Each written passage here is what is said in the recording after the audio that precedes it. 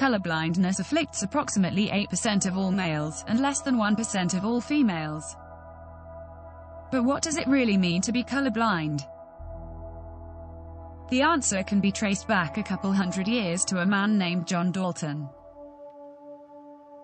John Dalton was born 1766 in England, and was considered a great chemist in the late 18th and early 19th century.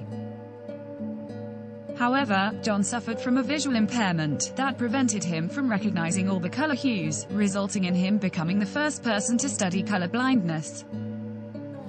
In 1798 he described his color blindness in a lecture to the Manchester Literary and Philosophical Society, as only being capable of recognizing two main color hues. In fact, without any previous research to refer to on the disorder, he hypothesized that his condition was a result of his vitreous humor having an abnormal blue tint, altering certain wavelengths from properly reaching his retina. In an effort to discover if his hypothesis was accurate, John Dalton donated his eyes for dissection after his death, which ultimately showed his vitreous humor as being completely normal. Modern research has illustrated that most types of color blindness are due to an inherited genetic disorder impacting the photopigments, or the color-detecting molecules, within the cone-shaped receptor cells located in the retina. These cells come in three types, with each being respectively sensitive to red, green, and blue color wavelengths. A diagnosis to determine if there are any issues with these cells can be accomplished using a simple test called the Ishihara color test.